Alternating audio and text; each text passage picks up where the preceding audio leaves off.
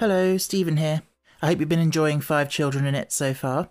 This is just a quick content warning to let you know that the following chapter contains some stereotypical depictions of what the text refers to as gypsies.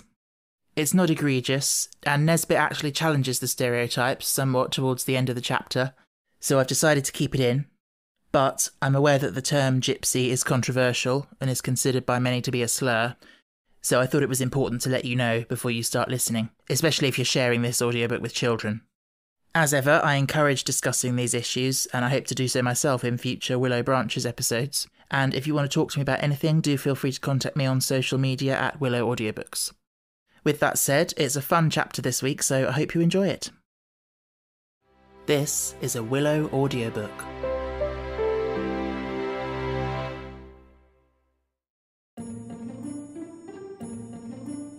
Five Children and It by E. Nesbit. Read by Stephen Alexander.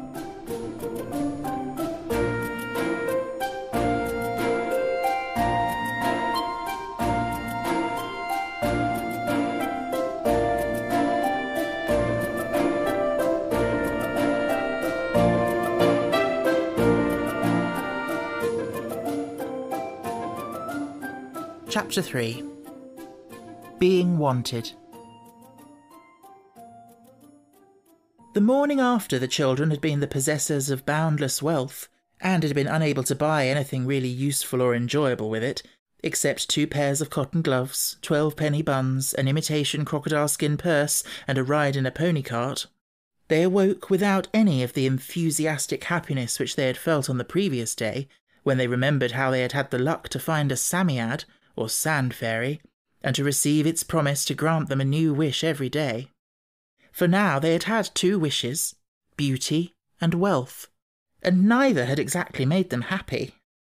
But the happening of strange things, even if they are not completely pleasant things, is more amusing than those times when nothing happens but meals, and they are not always completely pleasant, especially on the days when it is cold mutton or hash. There was no chance of talking things over before breakfast, because everyone overslept itself as it happened, and needed a vigorous and determined struggle to get dressed so as to only be 10 minutes late for breakfast. During this meal, some efforts were made to deal with the question of the Psammead in an impartial spirit, but it is very difficult to discuss anything thoroughly and at the same time to attend faithfully to your baby brother's breakfast needs. The baby was particularly lively that morning. He not only wriggled his body through the bar of his high chair and hung by his head choking and purple, but he collared a tablespoon with desperate suddenness, hit Cyril heavily on the head with it, and then cried because it was taken away from him. He put his fat fist in his bread and milk and demanded "Nam," which was only allowed for tea. He sang, he put his feet on the table, he clamoured to "Go walkie." The conversation was something like this. "Look here, about that sand fairy. Look out, he'll have the milk over." Milk removed to a safe distance. "Yes, about that fairy. No, lamb dear, give Panther the narky poon." Then Cyril tried. "Nothing we've had yet has turned out..." He nearly had the mustard that time. "I wonder whether we'd better wish..." "Hello? You've done it now, my boy."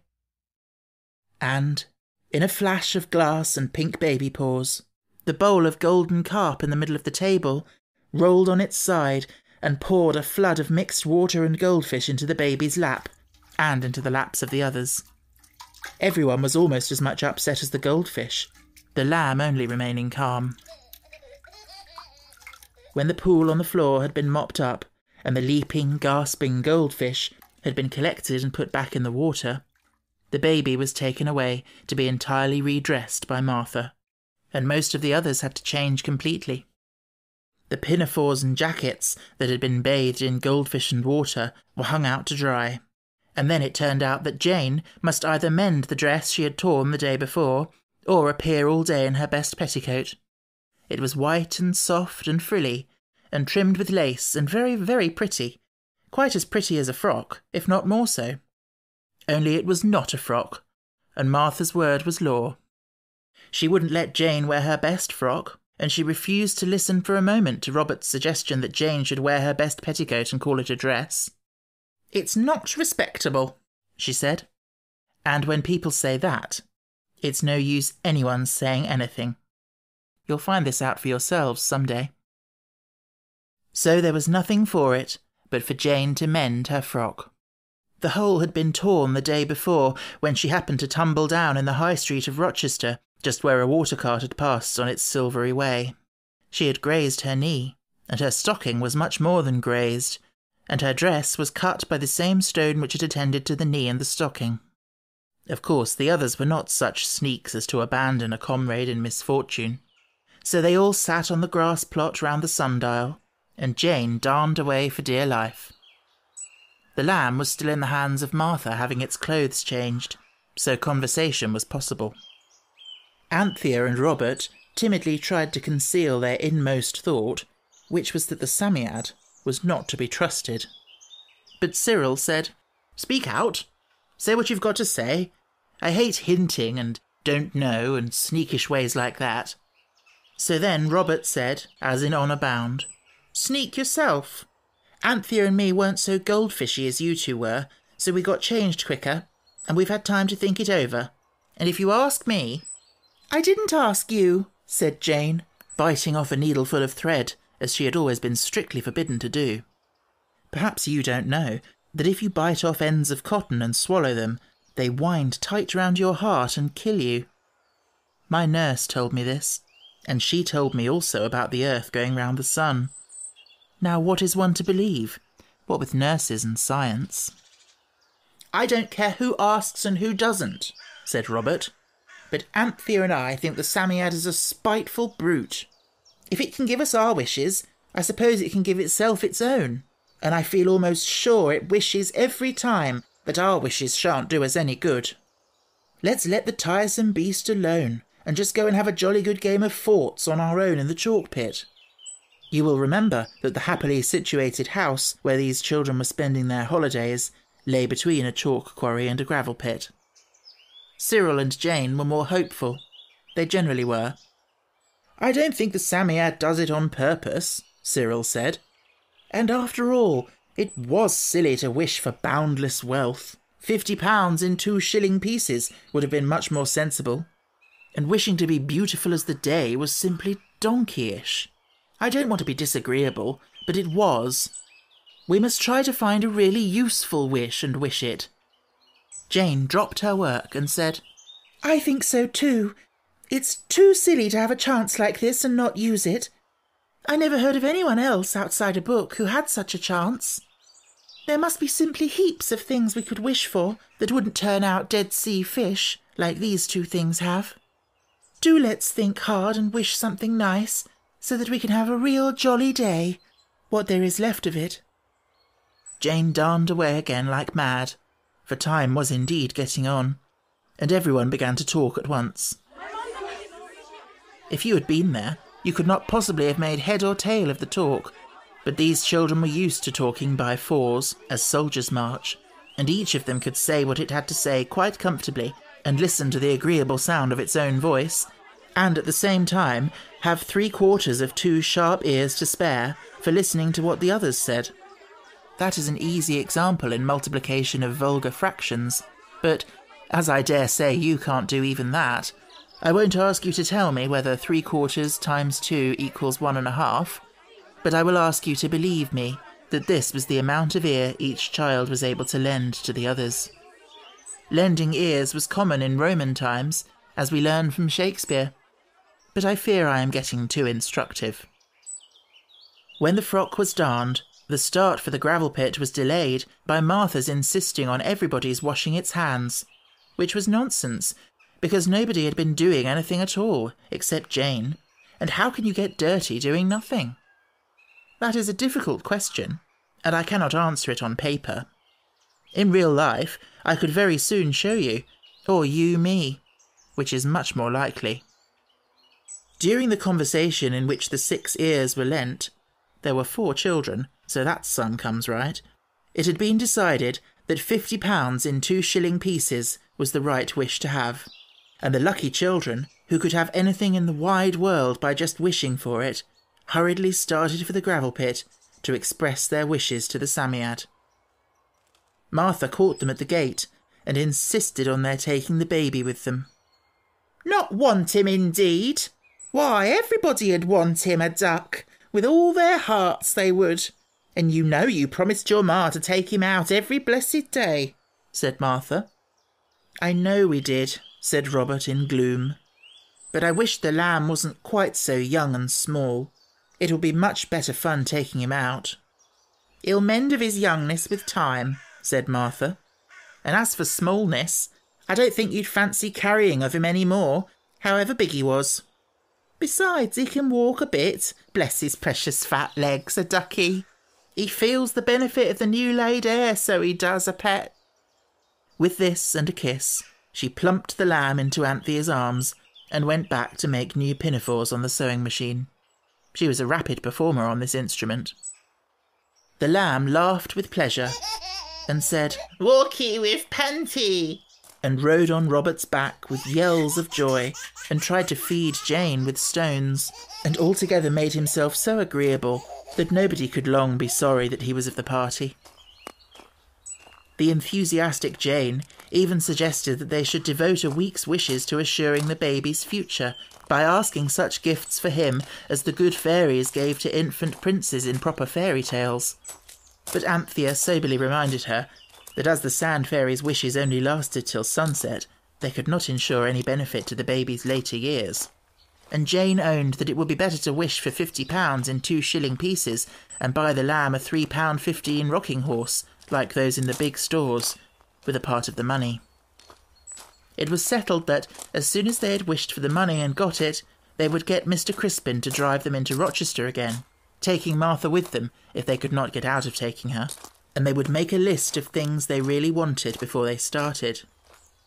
Full of high hopes and excellent resolutions, they went round the safe, slow cart road to the gravel pits, and as they went in between the mounds of gravel, a sudden thought came to them, and would have turned their ruddy cheeks pale if they had been children in a book.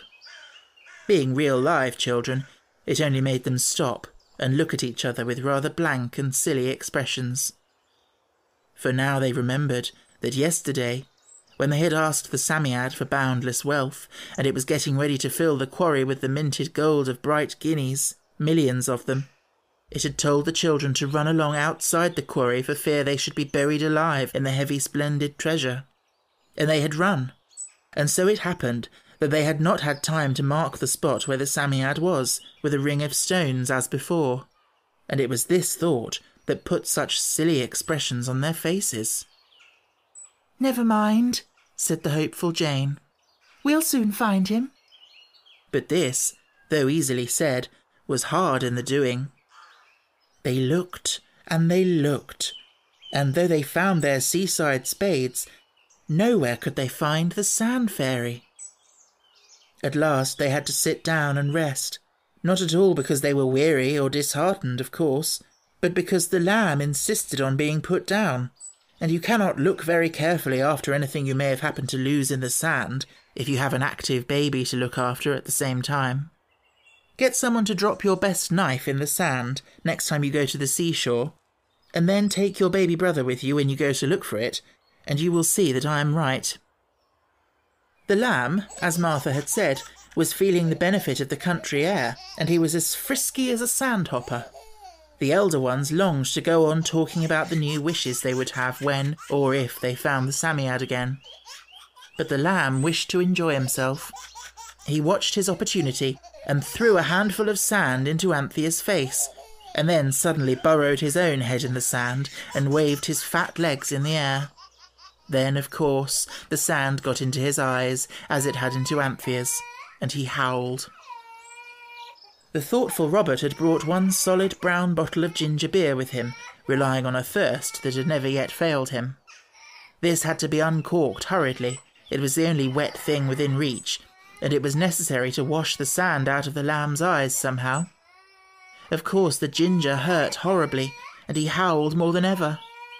And, amid his anguish of kicking, the bottle was upset, and the beautiful ginger beer frothed out into the sand and was lost forever. It was then that Robert, usually a very patient brother, so far forgot himself as to say, "Anybody would want him, indeed. Only they don't. Martha doesn't, not really, or she'd jolly well keep him with her. He's a little nuisance, that's what he is. It's too bad. I only wish everybody did want him, with all their hearts. We might get some peace in our lives." The lamb stopped howling now, because Jane had suddenly remembered that there is only one safe way of taking things out of little children's eyes, and that is with your own soft, wet tongue. It is quite easy if you love the baby as much as you ought to. Then there was a little silence. Robert was not proud of himself for having been so cross, and the others were not proud of him either. You often notice that sort of silence when someone has said something it ought not to, and everyone else holds its tongue and waits for the one who oughtn't to have said it is sorry. The silence was broken by a sigh. A breath suddenly let out.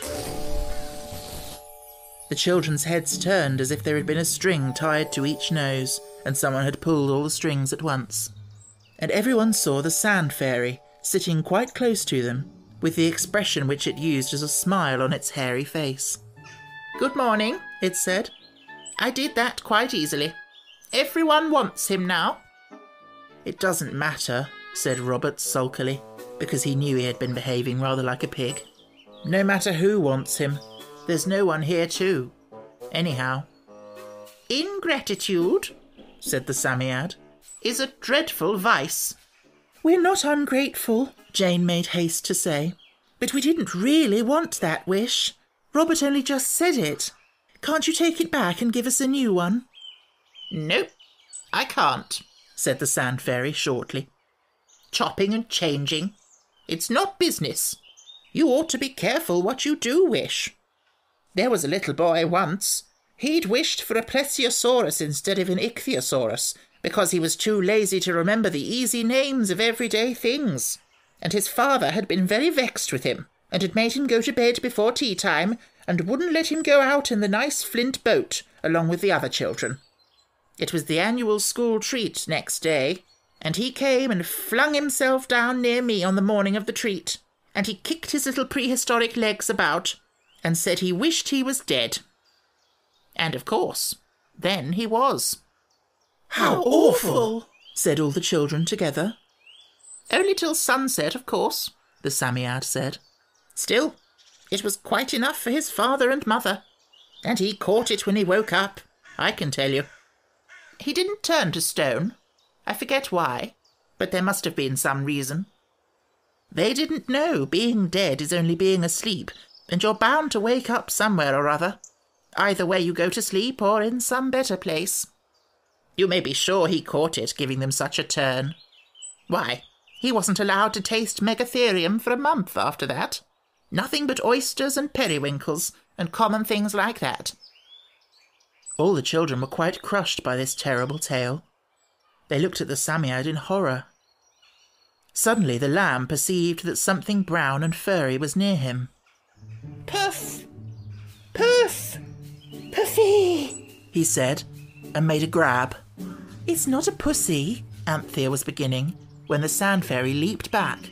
"Oh, my left whisker!" it said. "Don't let him touch me. He's wet." Its fur stood on end with horror, and indeed a good deal of the ginger beer had been spilt on the blue smock of the lamb. The Psammead dug with its hands and feet, and vanished in an instant in a whirl of sand. The children marked the spot with a ring of stones. "We may as well get along home," said Robert. "I'll say I'm sorry, but anyway, if it's no good, it's no harm, and we know where the sandy thing is for tomorrow." The others were noble. No one reproached Robert at all. Cyril picked up the lamb, who was now quite himself again, and off they went by the safe cart road. The cart road from the gravel pits joins the road almost directly. At the gate into the road, the party stopped to shift the lamb from Cyril's back to Robert's, and as they paused, a very smart open carriage came in sight, with a coachman and a groom on the box, and inside the carriage, a lady. very grand indeed, with a dress all white lace and red ribbons, and a parasol all red and white, and a white fluffy dog on her lap, with a red ribbon round its neck. She looked at the children, and particularly at the baby, and she smiled at him. The children were used to this, for the lamb was, as all the servants said, a very taking child.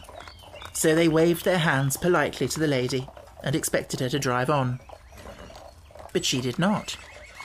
Instead, she made the coachman stop. And she beckoned to Cyril, and when he went up to the carriage, she said, "Oh, what a dear, darling duck of a baby. Oh, I should so like to adopt it. Do you think its mother would mind?" "She'd mind very much indeed," said Anthea shortly. "Oh, but I should bring it up in luxury, you know. I am Lady Chittenden. You must have seen my photograph in the illustrated papers. They call me a beauty, you know, but of course that's all nonsense. Anyway," she opened the carriage door and jumped out. She had the wonderfulest red high-heeled shoes with silver buckles. "Let me hold him a minute," she said, and she took the lamb and held him very awkwardly, as if she was not used to babies. Then suddenly she jumped into the carriage with the lamb in her arms and slammed the door and said, "Drive on!"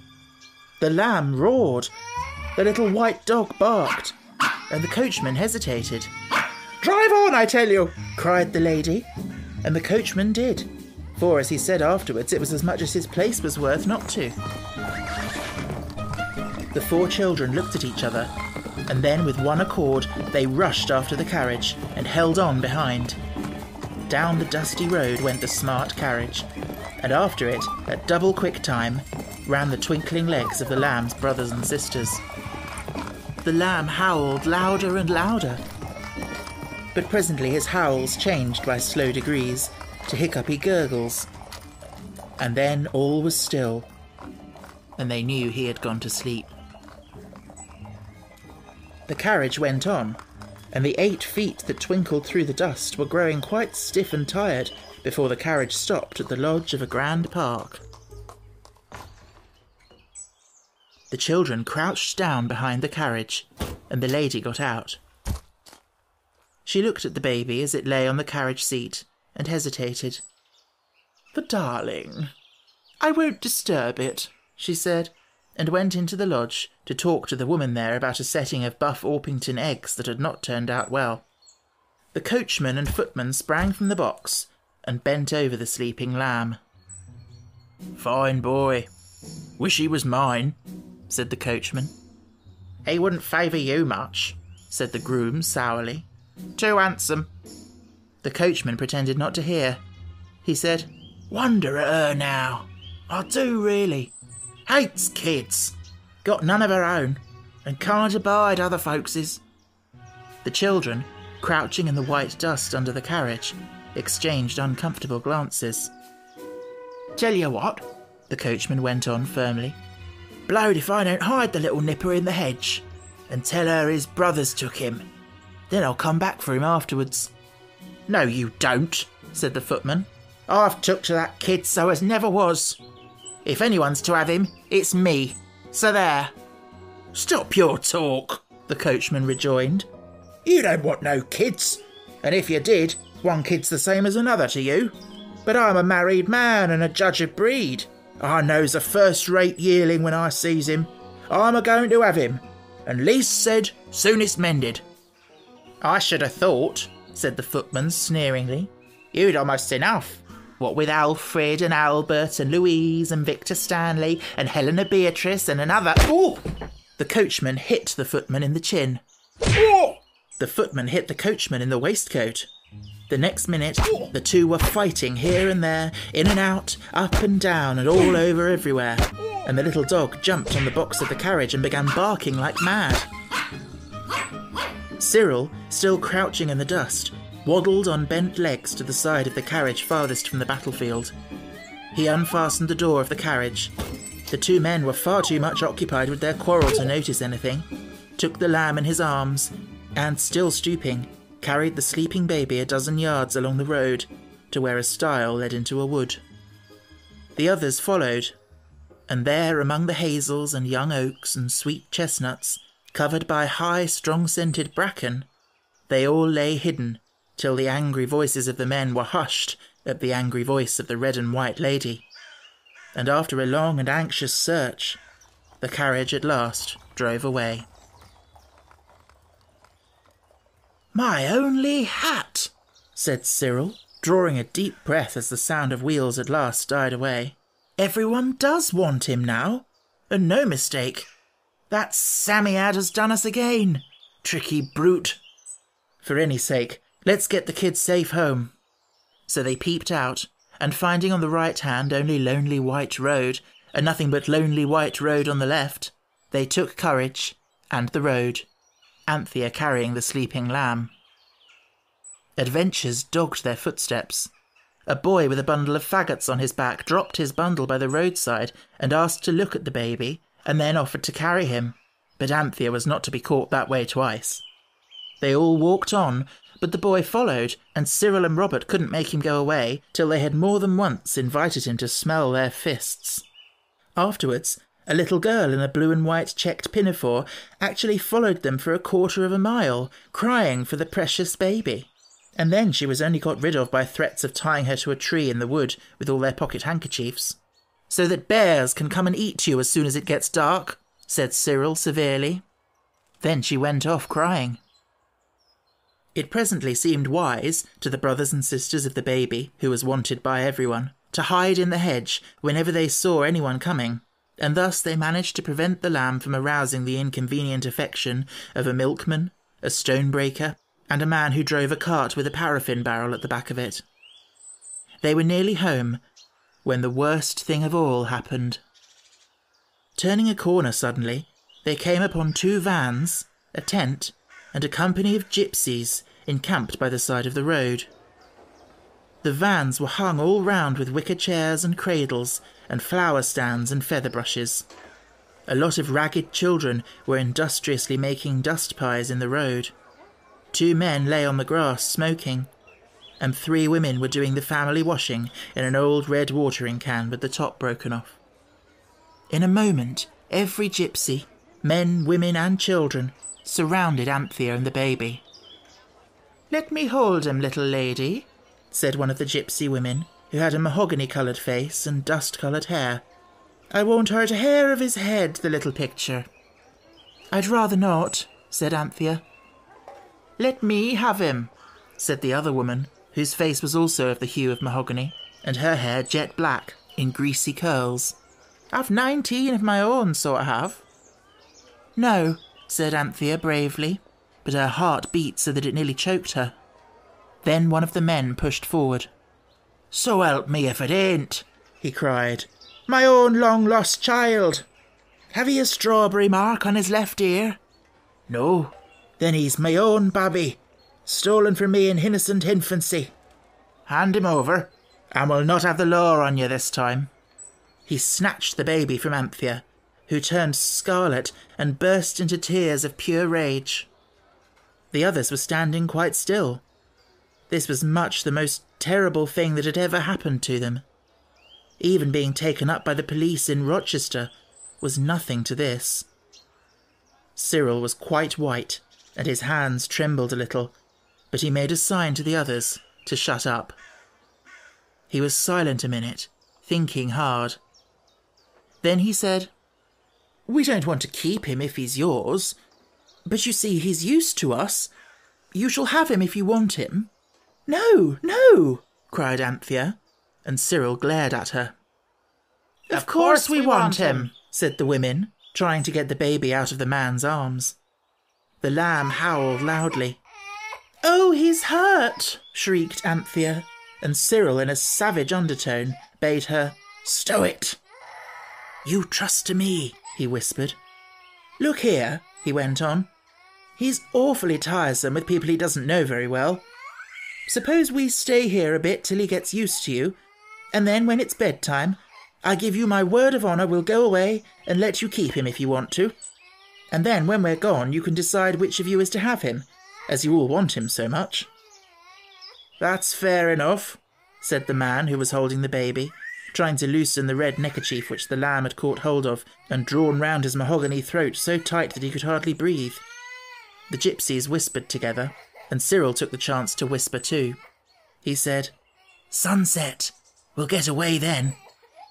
And then his brothers and sisters were filled with wonder and admiration at his having been so clever as to remember this. "Oh, do let him come to us," said Jane. "See, we'll sit down here and take care of him for you till he gets used to you." "What about dinner?" said Robert suddenly. The others looked at him with scorn. "Fancy bothering about your beastly dinner when when the baby," Jane whispered hotly. Robert carefully winked at her and went on. "You won't mind my just running home to get our dinner?" he said to the gypsy. "I can bring it out here in a basket." His brothers and sisters felt themselves very noble and despised him. They did not know his thoughtful secret intention, but the gypsies did in a minute. "Oh, yes," they said, "and then fetch the police with a pack of lies about it being your baby instead of ours." "D'you ever catch a weasel asleep?" they asked. "If you're hungry, you can pick a bit along of us," said the light-haired gypsy woman, not unkindly. "Here, Levi, that blessed kid'll howl all his buttons off.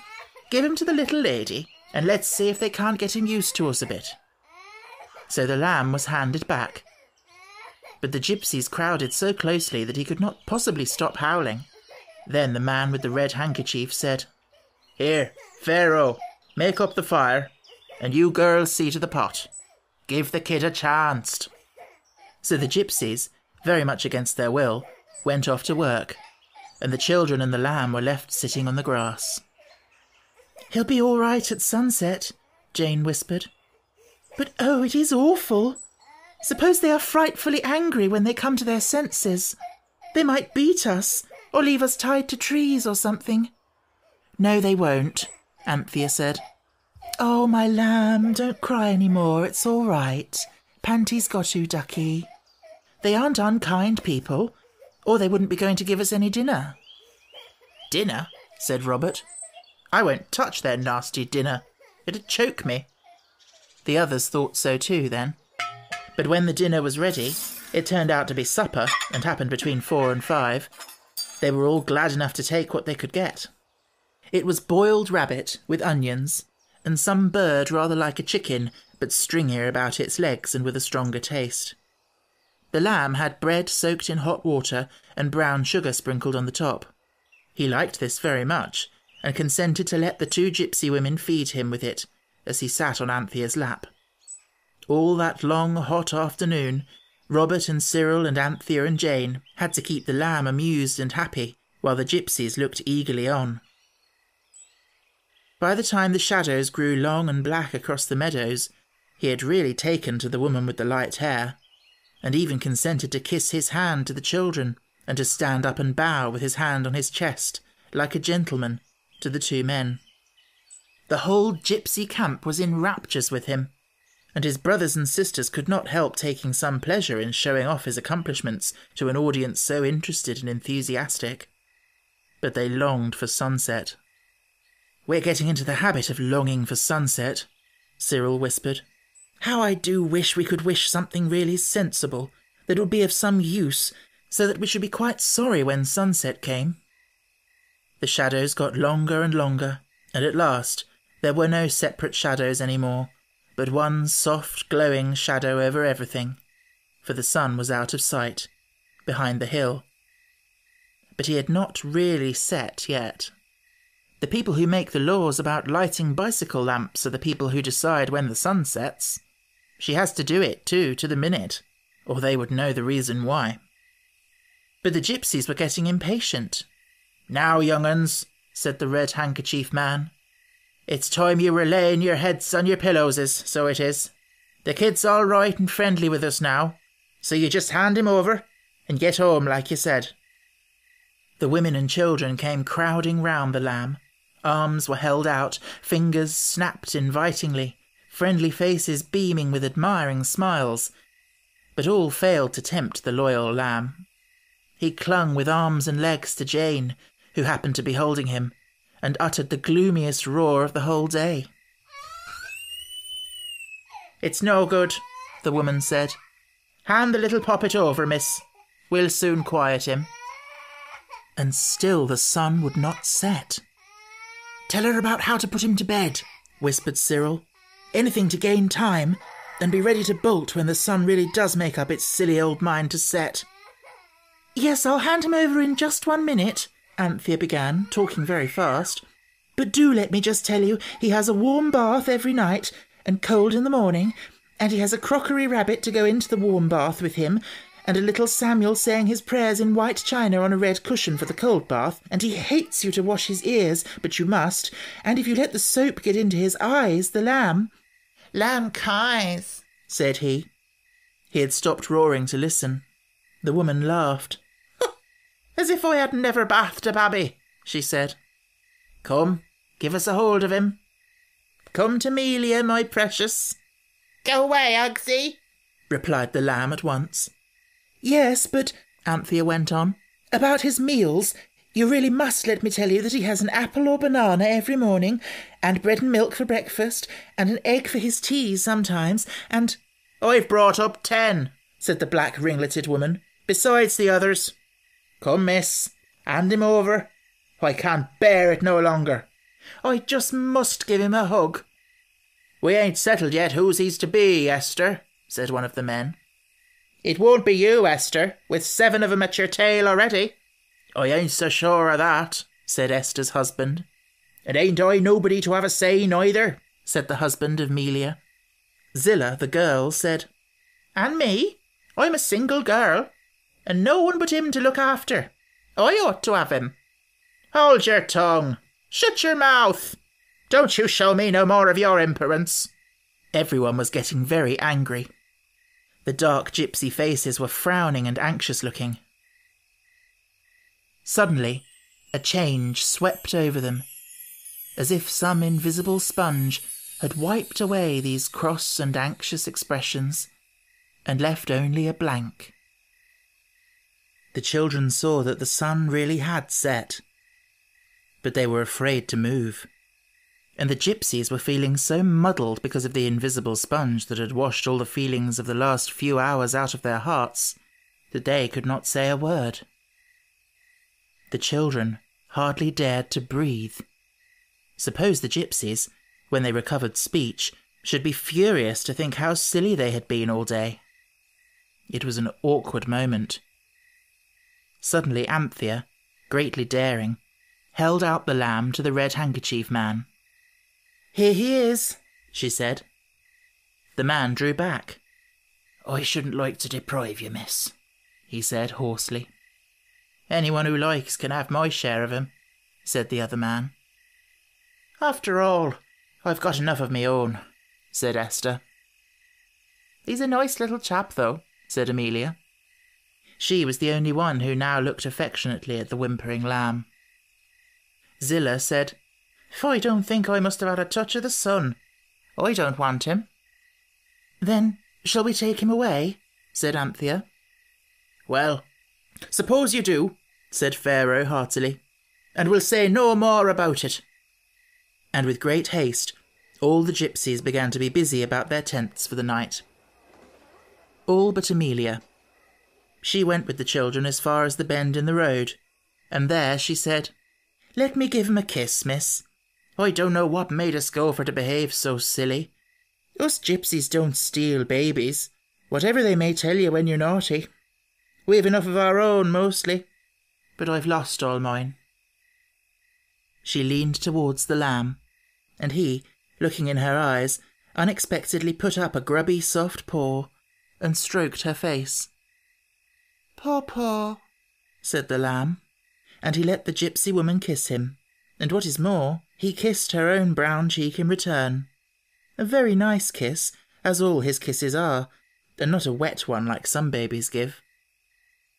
The gypsy woman moved her finger about on his forehead, as if she had been writing something there, and the same with his chest and his hands and his feet.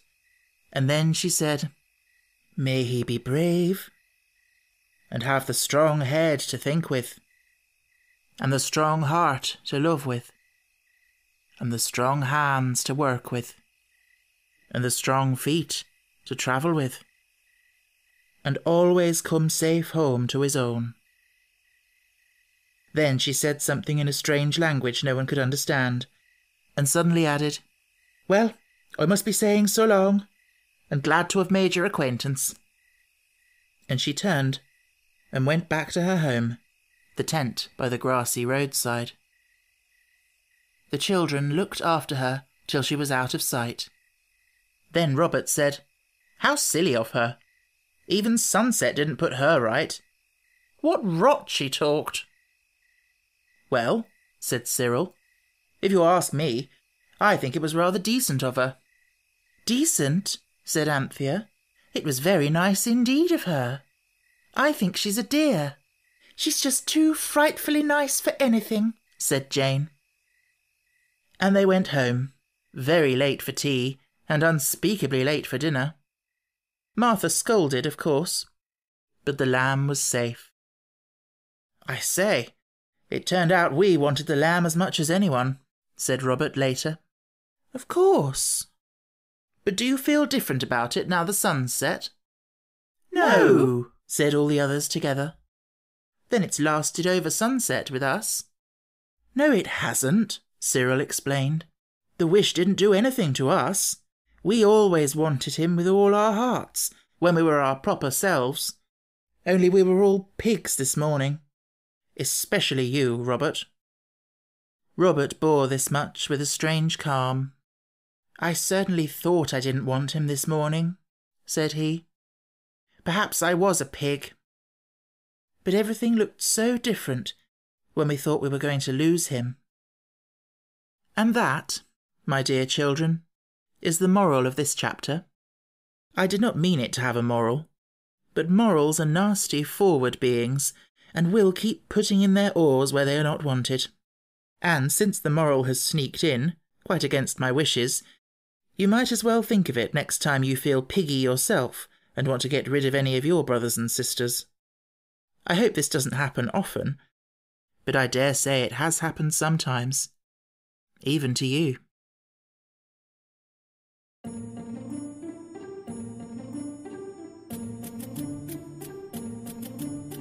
To stay updated with Willow Audiobooks, you can follow us on social media. Just search for Willow Audiobooks on Instagram, Facebook and Twitter, or you can visit our webpage at stephenalexanderwillis.com/Willow Audiobooks. If you're enjoying this audiobook, why not leave a rating or a review on iTunes or wherever you happen to get your podcasts?